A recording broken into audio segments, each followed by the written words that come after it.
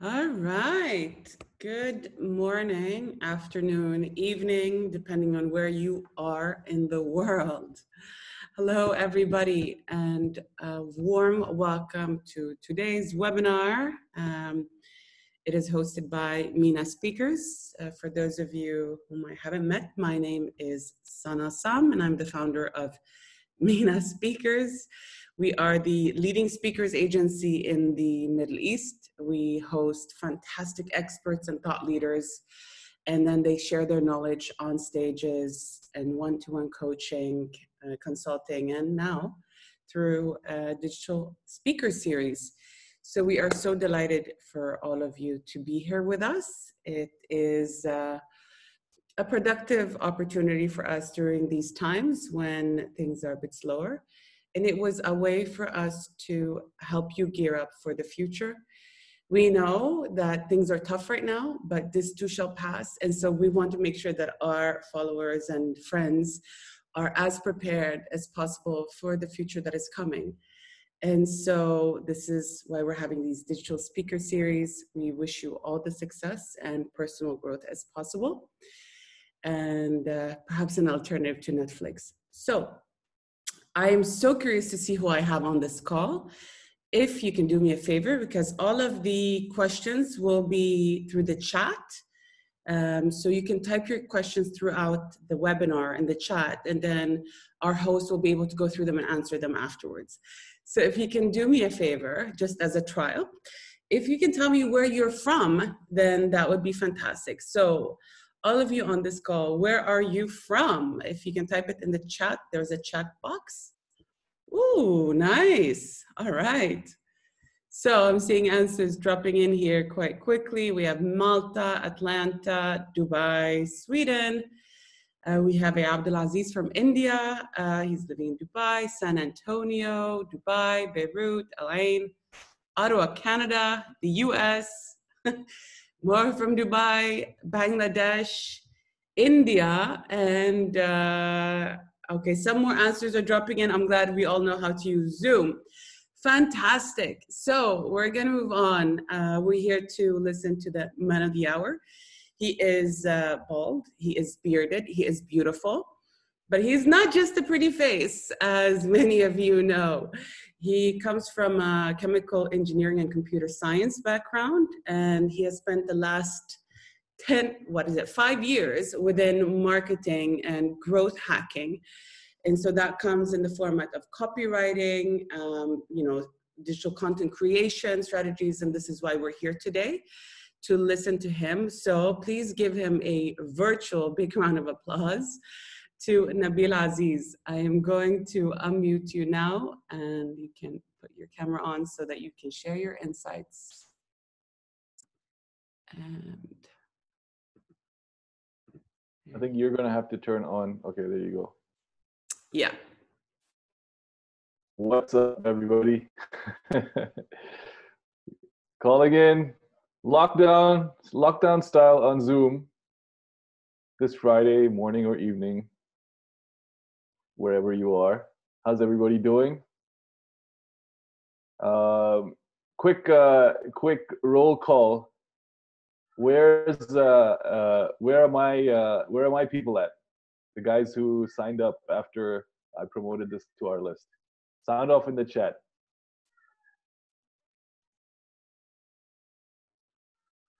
All right. What's up? Perfect. All right. So we're going to get started. And I'm going green, and we're just going to get right into it. And I'm trying to not keep.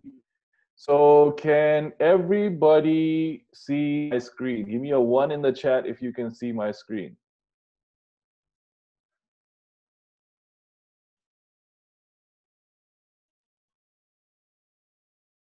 All right, perfect.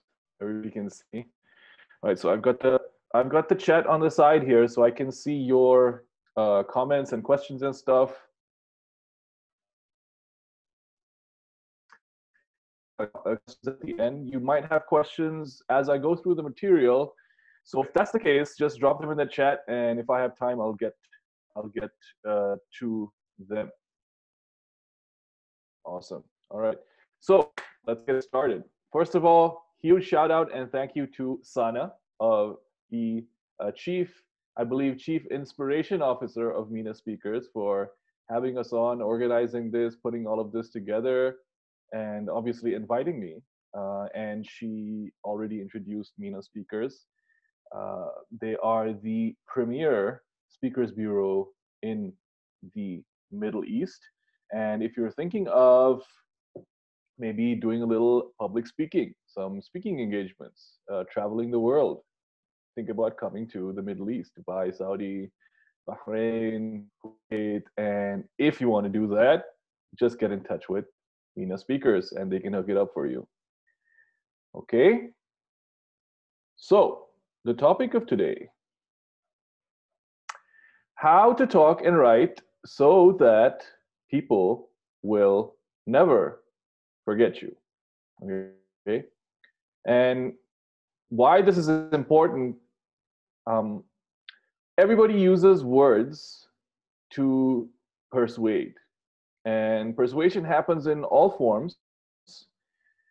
We want our kids to do the things that we ask them to do. We want our employees to work with us to achieve the objectives of our organization. We want our loved ones, our spouses, our husbands and wives to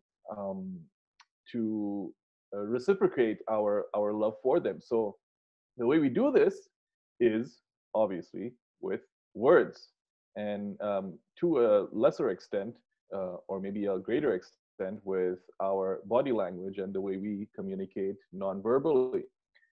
And what I wanted to do in this webinar was to quickly go through a few techniques, okay, just a few, that you can use to make the words that you speak and write more powerful. And by making those words more powerful, what you're going to have is more attention, more remembrance, more impact, and overall more compliance with whatever your goals are. And this is a Dropkick Copy presentation. And who the hell are Dropkick Copy? We are a marketing agency, specifically an email marketing agency, and we help B2B entrepreneurs make more sales from their email lists and social media. And our work is responsible for over $500,000 in revenue over the past 6 months. And you can see this asterisk here where the word responsible is. Remember that and ask me about the asterisk at the end because it's important. I'll explain it to you at the end of the webinar or at the end of my presentation. And essentially, what we do for our clients is we turn attention into money using words. All right? Does that make sense to everybody? Give me a 1 in the chat if that makes sense.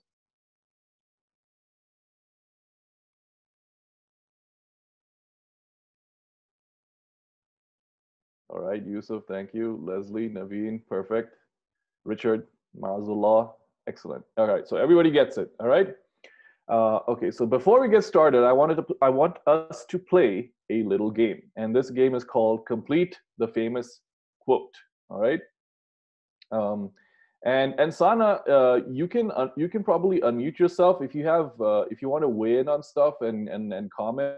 I think it would be nice to have a chat back and forth. So I feel like I don't feel like I'm just talking to a camera. Don't worry, we're all here with you. All right, perfect. Okay, so complete the famous quote. Okay. One small step for man. Give me the answer in the chat.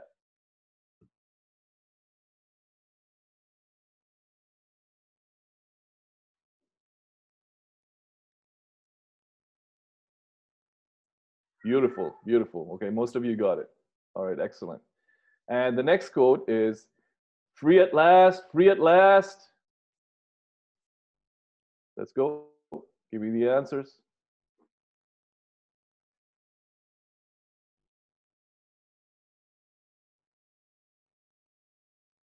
All right, good job, Leslie.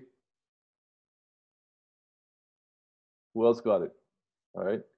And the last one, a little bit more obscure, maybe because I cut it off, you might not get it, but here we go. Be the change you. Okay, okay, everybody got this. Perfect. All right. So, okay, so these statements or one-liners, okay, and the technical term for a one-liner in English grammar is called an epigram. All right. So these one-liners are famous. They're uh, decades old, okay, decades. And there are other famous statements that are centuries old, maybe thousands of years old, okay. And I want to ask you a question. What do you think makes these statements famous? Give me your answers in the chat. Salma says life experience is good. Richard says resonate. Right, very good. They resonated, Leslie. Emotional connection, perfect. Impact, perfect. The ultimate answer. Allah says simple yet powerful. Excellent, excellent. So all of these are correct answers, and we could summarize them in a way. This is just my way of summarizing them. Okay. One, the person who said it was famous. Okay. Two, the event in which they said it was famous. All right. And three, the words, they were said famously. Okay. Now, most of us, maybe even all of us, I doubt we are going to be in a position where we are famous. Okay. And we may not be in positions historically in the grand scheme of things. We may not be in events, historical events that are famous. However, every single one of us, through the use or the correct use of words and language in the way we write and in the way we talk, can say things famously. Okay, because there are three components to a famous statement. If, for example, Gandhi or Martin Luther King or Neil Armstrong said what they said in an awkward or silly way, those statements would not have lasted. Okay, because it is not about what you say. Okay, it's about how you say it. Okay, now don't get me wrong, what you are saying is important. You can't just say nonsense or gibberish or uh, spout negativity and those kinds of things. But the idea is the delivery is just as important as the information you are trying to convey, because information is communicated between parties, right? And in order for that information to be transmitted correctly, you need to have that information received correctly. And what happens when you say what you want to say in an awkward way or an inoptimal way or an incorrect way, the effect is diminished or negated completely. Okay. And I'm going to give you guys a few resources as we go through this webinar to help you, understand these concepts and help you improve your communication. And the first one I'm going to give you is this book called Made to Stick. Has anybody read this book before? Give me a 1 in the chat if you've read this book before.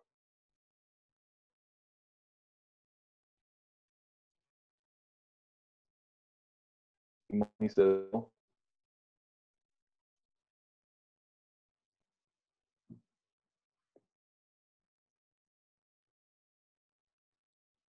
okay, Muhammad says yes. All right. So this is a really good book. It's made by two, I guess you could call them psychologists or professors or whatever they are, Chip and Dan Heath. They're two brothers, okay? And the book is called Made to Stick, and the subtitle is Why Some Ideas Survive and Others Die. And the main, the thesis of the book is them trying to break down or understand why famous quotes like one small step for man, one giant leap for mankind have lasted so long. And I could give you guys a little summary about this book in this mnemonic here, and it's the mnemonic that they use. It's success without the last S. All right. And what success is an abbreviation for a few, like 6 concepts that make ideas sticky. Okay, and when you want your ideas to be like when you want your statements to be paid attention to be remembered, and to be acted upon, okay, first of all, they need to be one, simple. Okay, simple is the opposite of complex. Every idea that you want to communicate has a simple core to it, that if you reveal that core and eliminate the complexity around it and communicate just the core, it is received much more powerfully. Okay, and the second one is unexpected. And what unexpected means is people in general, we are busy, we don't have time for what you want to say or your ideas or whatever. You have to make us pay attention, and the way you make us pay attention is by interrupting our standard patterns and interrupting our basic processes that we're going throughout the day, in a way that gets us to stop, look at you, and pay attention to what you're saying. Okay, the third thing that you need if you want your statements or people to pay attention to your statements, remember them and act on them, is they need to be concrete. And concrete is the opposite of abstract. Okay, abstract, you can think of it in terms of like theoretical concepts, whereas concrete is referring to things that are practical, that we can see, smell, hear, taste, and touch. Okay, so let's say, for example, you want to sell face cream. Okay, don't sell the face cream. The face cream is an abstract concept. Sell a face that has fewer wrinkles or no wrinkles or looks younger. Okay, the next thing that you want is you want your statement to be credible. And credibility, what that refers to is the concept or idea or statement has to make sense in and of itself. So it should make sense intrinsically. Okay, it should immediately, if I read it, if you say it to me, okay, I should be able to go, oh, that makes sense. Okay, and the final two are more related to the emotional aspect and what is emotional. Okay? The more emotional you can make the idea, if you can connect with the person that you're communicating with at an emotional level, your statements or your words will have a much greater impact. And finally, stories, because stories are the way humans have communicated with through thousands and thousands. And it's the way our brains are wired to absorb and process information. Now, I'm going to give you an example of this in action, because this in and of itself, this framework, this success framework, is abstract, and I want to make it more concrete for you. Okay. Now, when I asked you why were those famous sayings famous, I could have explained it this way. I could have said credibility, context, and composition. Okay. Instead, I said the person was famous, the event was famous, and it was said famously.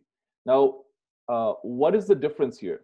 What are the differences between these two ways of communicating the information? Okay, number one, this is not simple.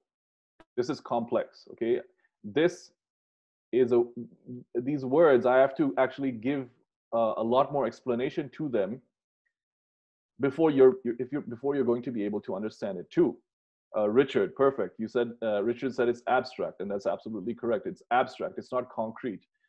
Again, I have to explain credibility, context, and composition to you before you will get it. Whereas famousness, okay, is something that we immediately understand, because everybody has this picture in their mind, a shared picture. We all have this shared picture in our mind of what famousness or fame is. Okay. Let's see what else. Okay, credible. Okay, credibility is not. I'm not referring to the word credibility here, but I'm referring to the concept in the success framework. Okay, if I showed you this or told you this, okay, it wouldn't make sense to you immediately. You wouldn't go, oh, that makes sense. I would have to explain it to you, perhaps in some detail, before you would get it. All right. Whereas this, when I explain it to you, it immediately makes sense to you. Okay. And finally, emotional and stories are not relevant here. So the way I would make my description of the statements more powerful was or is if I would use emotion and stories to communicate this framework. All right. Does that make sense to everybody? Give me a 1 in the chat if that makes sense to you. All right, good. Everybody's paying attention and the responses are much faster. Love it, love it, love it. Excellent. All right, so let's move on. Okay, so now what I'm going to do is give you 3 simple concepts or ideas to give your writing more punch. Okay, and the first one is show, don't tell. And this is a writing tool, a writing method that authors use to make their words more impactful or vivid. Okay, and I'm just going to demonstrate it by giving you a few examples. Okay, so if you want to do show, don't tell. Okay, don't say I was unlucky. Okay, what you want to do is say something like, my luck took a nosedive off a cliff with a noose around her neck, and on the way down, put a pistol in her mouth and pulled the trigger. All right, you see the difference there. What I'm doing is, instead of stating a fact, okay, what I'm doing is I'm painting a picture of that fact that makes the statement more interesting, more attention grabbing, and also it adds more gravity to the statement. Okay, let's go with another example. Okay, we can say, well, if we're going to do show, don't tell, don't say babies are cute. Okay, we might say something like, a baby is God's opinion that the world should go on. All right, so now we're bringing metaphor, we're bringing some sort of elevation to it, and we're saying something factual in a much more interesting way. All right, let's go. Okay, so the next concept that we want to do is don't let them see. All right, who here stand-up comedy? Give me a 1 in the chat if you like watching stand-up comedy. 0. Someone who said 0. Richard says 0. Okay, Richard is being a contrarian here. All right. Okay, so most people, I guess 99% of you like stand-up comedy. And have you ever heard somebody tell a joke where you already knew the punchline? Is it still funny? Okay, I mean, sometimes it might be, but most of the time it wouldn't be. So if you want your communication or your words, the way you speak, the way you write, to be more attention grabbing, more impactful, and more rememberable, okay, don't let them see what's coming. And what that means is you want to use things like punchlines and plot twists. You want to use extremes and contradictions, and you want to use double meanings and new meanings. And I'm going to explain this we're going to go through a few examples, okay? And I've taken a few screenshots of friends of mine who are also writers who are really good at using these mechanisms to communicate. So first is my friend Daniel, okay? And I'm just going to read this through with you, okay? Just follow along with me, all right? And we'll see what's going on, okay? So Daniel says, sure, you might see me doing pretty well these days in the copywriting space, hanging out in my i8, but it wasn't always this way. You see, if I still listened to the music I used to, this wouldn't be a reality. So to backtrack a bit, for most of my childhood, I listened to music all the time, like legitimately a lot of music, whether I was doing homework, playing a game, or just eating bananas before bed. You bet music was playing. It was like my life had a soundtrack.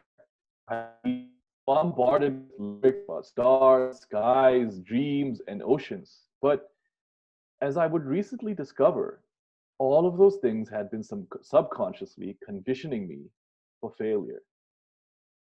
Turns out these songs were draining me of my energy. I mean, I'd be sitting in my office trying to write some sales copy for a client, listening to my tunes, and out of nowhere, I just pass out. I could be anywhere, a coffee shop, my office, even my car, yes, even while driving, and I'd start snoring. One time was particularly embarrassing. I went to the bathroom doing my thing, decided to put in some headphones, and before I knew it, it was daytime. I'd been on the toilet for 9 hours, fast asleep. My legs felt like radio static, numb and tingly. After this happened a few more times, I'd had enough. I needed answers. So I looked up the highest rated sleep doctor on Yelp for a formal diagnosis. I went in to have him take a look. What I learned shocked the hell out of me. I went in almost certain it was some kind of medical condition, but as it turns out, I just needed to stop listening to lullabies. All right? So you see what he was doing there. He went through all of this story, okay? And then at the end, he gave us something completely unexpected. And that's what I call, using a punchline, all right, or a plot twist. And we're going to read another example of this from my friend James, okay? And James writes, I was just the victim of a heinous experience. If you're easily offended, please do not read any further. What I am about to share is disgusting, shocking, and absolutely infuriating. Ready for this? My family and I are sitting at the food court, enjoying our Sunday afternoon, knocking back some artery clogging goodness, chatting about the typical nothings of a family who has zero excitement in their lives. And all of a sudden, a couple of sit right beside us, essentially the same table. I was equal distance to them as I was my family, and they just started chatting amongst themselves like it's normal. At this point, you're probably thinking, James, I mean, come on, man. There must not have been other seats. That's what's so disturbing. There were seats everywhere. In fact, all they had to do was jump over one, okay, and they would have been a perfectly acceptable buffer between us. But nope, didn't even cross their minds. As you can imagine, I'm steaming mad at these scumbags for ruining our Saturday. So you know what I did? I finished my meal, got up politely, handed our tray to the janitor lady who looms around the garbage cans, and left. Of course, you're probably sitting there thinking, wow, James, way to let the scumbags win. You wimp. If that's what you're thinking, that's called victim blaming. And you're as bad as that 12-year-old and his grandma that ruined our perfectly nice Sunday afternoon. Pathetic. All right? So again, that's a plot twist. All right? And the way they're communicating this, or the way they're writing it, as you're reading this for the first time, you can't imagine that this is where we're going to end up, but we end up here, and it's very amusing when we do. All right, so let's do a few more examples, and this is from my friend Ed Lattimore, and here the example is of let's see. So what he's doing here is he's going to use double meanings and new meanings, all right? And he's going to use extremes and contradictions, all right? So let's take a look at it. Crackheads hustle for 4 days straight to get a rock. No sleep and no food. You ever worked that hard for something? Don't get outworked by a crackhead, all right? So he takes crackhead, something generally understood as being very negative, okay?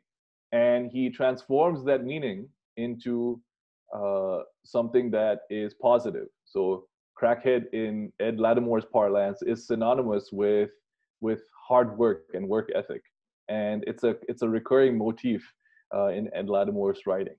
All right, more examples from Ed Lattimore.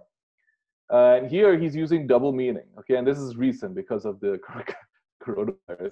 Okay, call it the Black Plague, and no one bats an eye. Call it flu, everyone loses their mind. All right, and what he's doing here is the Black Plague has nothing to do with black people. Okay, They call it the Black Plague because of the black scars or boils that happen in the people who get it. All right. So he switched out the meaning, okay, of the black and Black Plague to something different. Okay. And the funny thing, and he when he posted this, people didn't get it. They actually took him seriously. All right, and that was hilarious in and of itself. Right. More from Ed Lattimore. Here he's switching out the words of a famous like a famous statement that women like to say. He says, "If you won't smoke crack with me at my poorest, you don't deserve to do lines with me when I'm bawling." Oh my god. All right, so that's Ed Lattimore. He's awesome. He's a self-published author. You can check him out. He has a book called Not Caring. Okay, this is the book title. It's called Not Caring What Other People Think is a Superpower. You can check it out on Amazon. All right. Okay, so more examples. Let's do a lady now. Okay, this is Laura Belgrade. She's awesome. Okay, here we go. Doing it half-assed is a whole butt cheek better than not doing it at all. All right, this is awesome. Okay, so half-assed here. She is what she's doing is she's changing the meanings of words. Okay, so what she's doing. So half-assed is generally understood as being something that's not good. You're not doing a good job of it. All right, and I don't know if you've all heard this saying. Perfect is the enemy of good, or done is better than perfect. Those are both cliches. Okay, Laura takes that cliche and says it in a much more interesting way, right? Another from Laura. Screw making a brand personality, make your personality the brand. All right, so what she's doing is a bit of wordplay here. Okay, and if you listen to rappers are a great way to study wordplay like this, because they're always using metaphors and punchlines and wordplay to make their rhymes much more interesting. Okay, more from Laura Belgrade. Dress for the job you want. Why I'm always wearing pajamas. Okay, so Laura has this thing where this is another quote of hers where she's like, there's entrepreneurs who are heart driven and impact driven. I'm couch driven. Okay, so that's a Laura Belgrade quote. Also, she is what she does is she likes to use things that everybody's kind of thinking, and she likes to be a contrarian. So her motif is like totally against the idea of hustle culture. She's like the lazy entrepreneur, if you will, and she's a millionaire, which means what she's doing is working. All right, a couple from me now. Okay, this is a marketing one. I like my marketing like I like my women, with a big back end. And a back end here is a marketing term which refers to the upsell that you offer your clients after you sell them your core offer, which is used to increase the lifetime value of a customer. Okay, so what I've done is I've switched the meanings here. All right, one more. This is, I think, I've written this before, but I think I got it from Ray Edwards. Okay, so your problem isn't knowing what to do, it's doing what you know. Okay, so it's just a little bit of wordplay here. Okay, and again, we're going back to these three concepts: punchlines and plot twists, extremes or contradictions, double meanings or new meanings. Okay, whenever you can use any of these things, your words will become more powerful. All right, I'm going to give you. Use their imagination. Okay, you don't have to be literal and explicit in what you say. You can be implicit and leave things out and let the person you're speaking to complete the picture. Their imagination is far more powerful than any words that you can use. Okay, so here's one example from me, and this was recent, I think. It could be worse. It will get better. all right?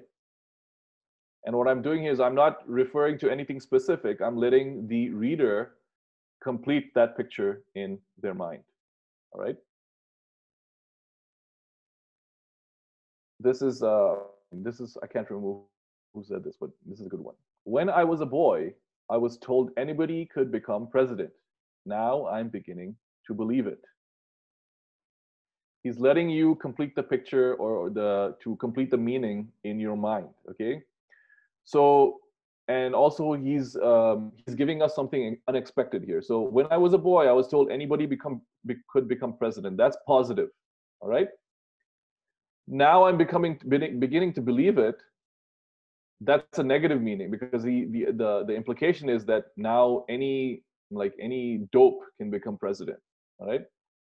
So is everybody following me? Give me a one in the chat if this makes sense to you, or if you have any questions, drop them in here.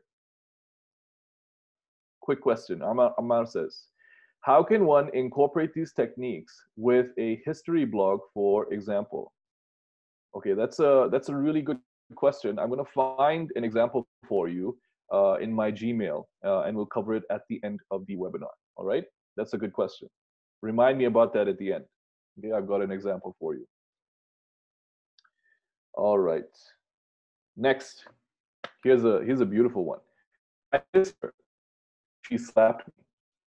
Right now, he doesn't have to say anything that happened in the beginning, like before the act happened, or after the act happened, or anything in between. All right, just 6 words. Okay, 3 words and 3 words gives you the entire picture of exactly what happened, and your imagination will create the entire picture for you. Muhammad Yassin says, I would like to know how you would star email of a top company instead of saying in such uncertain times. All right. Muhammad, could you repeat your question and clarify, because I don't completely understand what you mean.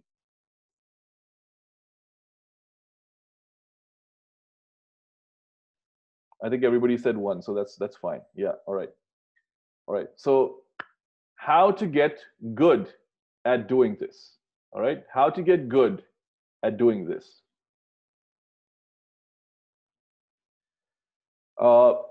Bad news is that there's only 3 ways to do it, and they all involve actual hard work. You have to read a lot, think a lot, and write a lot.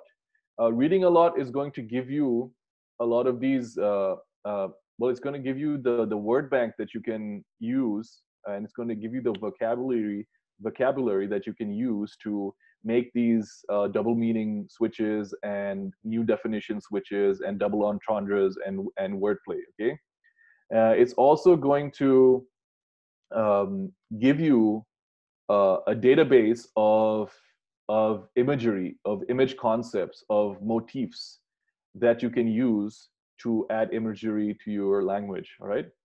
Once you've read a lot, you have to actually think about it a lot. So before you try to say something or write something, you have to always be thinking about how can I say this more impactfully. And finally, you have to write a lot, because this only comes with practice. Every example I gave you is a copywriter or an author, and we've been doing this for years, thousands and thousands of hours. Okay, and it takes time, but if you keep trying to do it, if you keep thinking about it, about how you can do it, and if you keep practicing it, it starts to become second nature for you. Because I can guarantee you that we didn't start out writing this way. Lena asks, how can we be mindful of the cultural nuances when writing? I'm the worst person to ask about that, because I really don't care about cultural nuances. You have to ask somebody who is more of a like a PR person, who works for corporations and big brands, because they're very hip to this kind of thing. Me, I am who I am, and that works in my favor, and it also works to my disadvantage. So, sorry. All right, so we're nearing the end, and we can do the questions. Okay, so tools to help you get started with on this journey. All right. The first one I already mentioned, It's called Made to Stick by Chip Heath and Dan Heath. You can get it on Amazon or Audible. Okay. This is another book that pretty much every serious copywriter owns, and it's a book called The Brilliance Breakthrough by a very famous copywriter called Eugene Schwartz. And this is where I got the title of the presentation from, because the subtitle of this book is How to Talk and Write So That People Will Never Forget You. Okay? And this book, if you buy it, it comes with a workbook, and the entire book is about teaching you, helping you unlearn, first of all, the very bad writing practices that we learned in school and university, and fixing the way you write so that you can actually write in a way that is interesting and persuasive. Okay. And you can get this book at brilliancebreakthroughbook.com. The book is it's expensive, it's pricey, it's $195. But if you are someone who cares about communication seriously, then this book is a must buy. And finally, this is a free resource, okay? Richard, that's a good try. If you can right your wrongs, you'll be all right. That's a good try. I think you can tighten it up a bit. It's a bit clunky. I think you can tighten it up a bit. Okay, so this last resource is called A Technique for Producing Ideas by James Webb Young. It was first published in the 1940s. Okay, so it's public domain now, and you can get PDFs online. If you go to dropkickcopy.com/Saana and drop your name and email address there, I'll send you a PDF copy of that book. All right. That's the end of the presentation. So we're going to take questions now, and first let me do Ammar's question talking about historical subjects in an interesting way. In the meantime, you can drop your questions in the chat.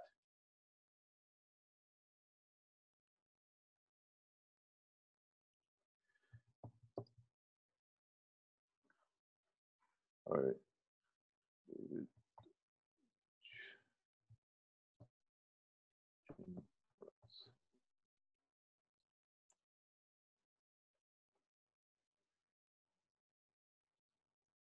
How to find your own voice. You find your own voice, Mayur, by writing a lot. Here we go. Here's the example. All right. Where are we? Let me find this. Ryan asks, what would you suggest is the best way to get started as a copywriter? Do you have a beginner's guide we can purchase? That's something that you can Google, Ryan.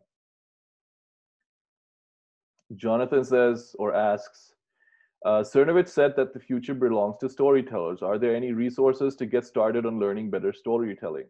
Okay, so you can get the book called Wired for Story, okay, on Amazon. There's another book called My Voice Will Go With You. And there's another book by a lawyer named Jerry Spence, and it's called How to Argue Your Case and Win Every Time. If you just search Amazon for books by Jerry Spence, you'll find that book. All right. Where is that church? Come on. There's a bit here where he talks about Christianity.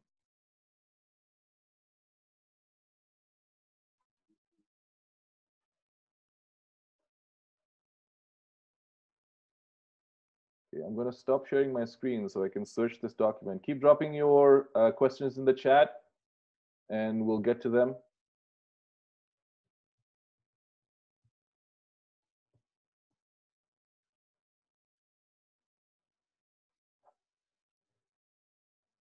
How's everything going on your end, Saana?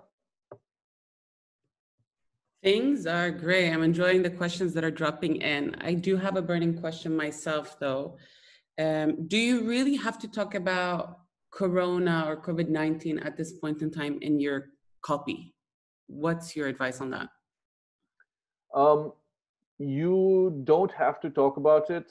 I mean, it's either or. Personally, I prefer not to talk about it because it's depressing. People are already they're already inundated by it and totally bombarded and facing information overwhelmed by it. They're on Twitter, they're on Instagram, they're in the WhatsApp groups.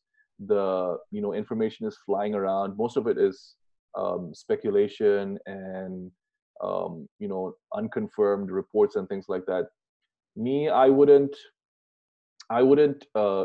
be explicit about it. However, it's the elephant in the room. You can't avoid it. So I would refer to it indirectly if I was communicating for something like a corporation or a brand. And as a personal brand, it really doesn't matter. You can talk about whatever you want to talk about in whatever way you want to talk about. But for small businesses, for corporations, like enterprise level people, they have to be a little bit more uh, uh, circumspect with their language. Yeah. And how about this long form versus short form style of copywriting? Like when you're writing a newsletter and all these, the ones that you showed us, the examples, very long. Yeah, yeah. Um, there's no such thing as too long. There's only too boring. Okay. All right. So here's the example that I wanted to talk to you about, or talk answer Ammar's question with. Okay. So this is by a copywriter, Jim Rutz. Okay, and he's writing about the spread of the church in the fourth century. Okay. And this is a historical topic. Unless you're somebody who cares about history, there couldn't be something more boring. All right. And Jim Rutz writes, a funny thing happened on the way to the millennium. In the fourth century, the church's wheels fell off. Until then, it looked like the gospel would reach the outermost parts at chariot race speed, or at least before McDonald's did. No such luck. Just before 8300, the church made the biggest blunder in its history and crashed like an Indy racer with a stuck throttle and a tank full of gas. See what I mean?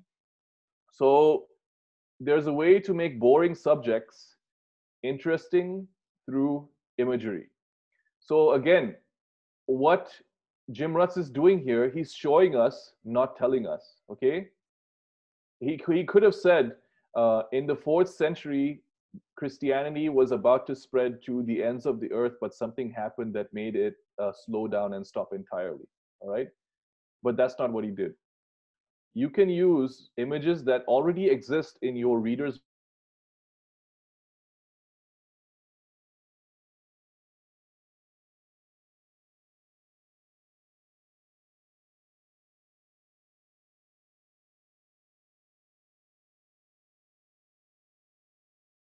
how to get better at tweeting. Tweet a lot.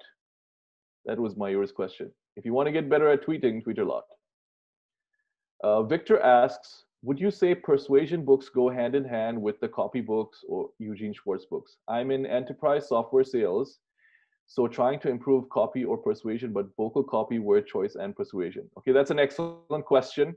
Yes, the abstraction of copywriting is persuasion, if we take it one level higher. Okay, and if you want books on persuasion, Scott Adams, the artist behind the Dilbert comics and the author of several books. The most recent book he's got out is called Loser Think. He has a persuasion curriculum on his website. If you just Google Scott Adams persuasion curriculum, you'll get an entire list. Okay, Richard has a comment here. He says, when talking about coronavirus, accept it as an unmentioned objection and then create the positive future and how we are going to create this. I think that's an excellent example or insight. What I've been doing with my clients is I've been talking about topics that relate to coronavirus and the situation that we're in without actually mentioning it. So I've been talking about how to be patient. I've been talking about how to manage risk. I've been talking about growth and optimal growth versus maximal growth. Okay, so I've been talking about all these topics that are on people's minds without actually referencing the the virus or the economic downturn or things like that. Renee says that simple writing tip is going to change the way I think about writing. Excellent. I'm glad it's useful. Scott Aziz asks, Scott Adams was in Hoaxed too, right? Yes, he was. He was in the movie Hoaxed by Mike Cernovich, hoaxedmovie.com, if you want to watch it. Oh, that is actually another excellent resource that would be very, very useful to you, because you understand how everything is narrative. Okay, everything is a story. The information that we choose to convey, that's, I mean, thank you for bringing that up, because that reminds me of something. The information that we choose to convey, by choosing that information, we are telling a story that might not be the entire picture. If you think about a photograph that's in the newspaper, or a photograph in a news article online, okay, that photograph that was chosen or taken by the photographer is that photographer's subjective understanding of the objective situation that was going on. And if you have a photographer that is unscrupulous or not intent on communicating the objective reality, you could have pictures which are frozen moments in time, pictures that do not convey the reality. What they do convey is an opinion, a subjective opinion of reality by that photographer. And it's the same thing with broadcast news, and it's the same thing with newspapers. It's the same thing with blogs online, news articles online. Everything is narrative, and each of us, as we try to exert our will in on the world, we are all in a war of narratives. And your ability to tell a compelling narrative, okay, and impose your narrative on the world and environment around you, is directly correlated with your ability to get what you want in terms of your goals, whether that's your health, whether that's your career, whether that's your relationship, whether that's your finances. Okay, more questions. Uh, does copy for emails differ that much from the copy in chat DMs? Um, uh, yes, a little bit, because a DM is much more dynamic. A copy in emails, you're sending a message, okay, a message in its entirety, and you're waiting for some sort of reply to come back. But where in DMs, you're in an active, interactive conversation in real time. So it's a little bit different. Okay. That's why if you're doing a messenger chatbot, okay, I see a lot of people send paragraphs of text in their messenger chatbots, which is wrong. Nobody reads messenger DMs that way. Okay. And it's immediately obvious that that's the bot and not the person. What you want to say, what you want to send is like one sentence messages, and make it look like it's a conversation. Victor asks, when doing B2B emails, would you say you have to tone down how good your copy is? Not sure if that makes sense. Mm, if you're trying to show people how good your copy is, you're failing at copy. Good copy is actually invisible. Like, I should not be able to tell that a copywriter is trying to sell me something. Good copy is invisible. If I notice the copy, there's something wrong with it. The only response to good copy should be, wow, where can I buy that? Or how can I buy that? Okay. Thanks for joining us, Marad. Thank you. Appreciate you coming. How to do interesting small talk.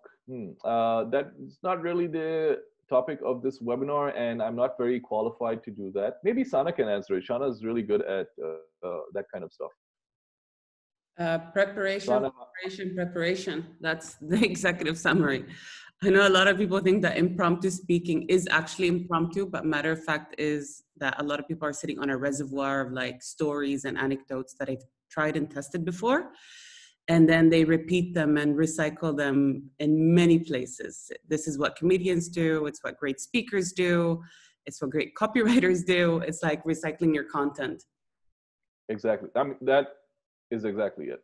Yeah. So it's like I'll have some stories in my toolbox of stories, and I practice it with people, and then when the time comes, I bust out the stories, right? And it sounds like I just came up with it on the spot, but in reality, I've practiced it a bunch of times before. Mayur asks, what's your Bible for copywriting? There is no one book that you can refer to for copywriting. It's really a bunch of books, and I think that's something that you can Google, copywriting resources. Renee asks, just saw a good example, a note that a friend of mine just got. And it says, Jay, so sorry about the temporary closing of your business. It's for a good cause, keeping me alive. Okay, that's pretty funny. All right. Okay, cool. Thank you, Renee. Thanks for sharing that. Let me see. Did I get all of the questions? I think I did. So we've got 5 minutes left before the webinar is officially done. So if you have any more questions, let me know. Will there be a recording of this session? Yes, there will be a recording of this session. It will be up on the MENA Speakers YouTube channel, and I believe that they will email anybody who registered for the event the link to the replay. We will be sending it out afterwards. And since I have a few more minutes with you, you're very keen on building newsletters and newsletters databases. Do you believe that's the best way to get conversions on business? It really depends on the type of business that you're doing. What email marketing or the email as a channel, a marketing channel is, it's the channel that gives you the highest return on your investment. So every dollar spent on email marketing gives you $44 back in return. And that's according to, I believe, the Direct Marketing Association in England, based on some research that they've done. Okay. And what you find is that human behavior really doesn't change that much. Despite technology changing and despite new techniques of marketing, coming out, every 6 months, as it were, people fall back to the tried and true methods. This is why actually direct mail, which is like paper, it's like the written version, the paper version of email, still works. Okay, and it actually works a lot better than online marketing for now because nobody's doing it. So I'm partial to email because I think that it allows you to build a more long-term relationship with your audience. However, there are people, very successful business owners that don't use email at all. So it really depends on A, what your business model is, to B, what your audience is. Because if you're selling something to Gen Z, okay, they're not checking. I mean, I don't even know if they have email addresses. They're on Telegram and they're on TikTok. So it really depends. But then again, if you're somebody who's watching this webinar, okay, your audience, I guess it's not really Generation Z. So you'd be better off sticking with the tried and true methods like email. And I believe there's Adobe comes out with this report every year called the State of Email, I think it's called. And what they found is that email and direct mail are still the most, they are the two channels that consumers like to be contacted on by brands. Okay, despite people thinking that millennials have to be marketed to in a different way than other people, the fact is that they use email a lot. And in fact, millennials now they're older now. They're working. They have jobs. They're in their maybe mid to late 20s and stuff like that. They have jobs. They have responsibilities. They have to check their email. So that's a long roundabout way of saying email is good. Awesome. So we are reaching our last minute here. I want to thank you, Nabeel, for doing this. And I know that you can absolutely help people create content and copy. You're quite a whiz. You've done it with us. I think you are one of the coolest voices at this point in time when it comes to content creation. And you have a way of getting the essence of a brand. So I thank you so much for doing this webinar and for taking time out of your valuable quarantine time. Amazing. So we will be in touch. I also want to thank everyone for joining in on this call. We'll be sending out an email, with the recording as mentioned. And we'll be having a lot more webinars coming up to make the most out of this time for all of you. Again, thank you. Have an amazing rest of the day and take care. All right. Salam, everyone.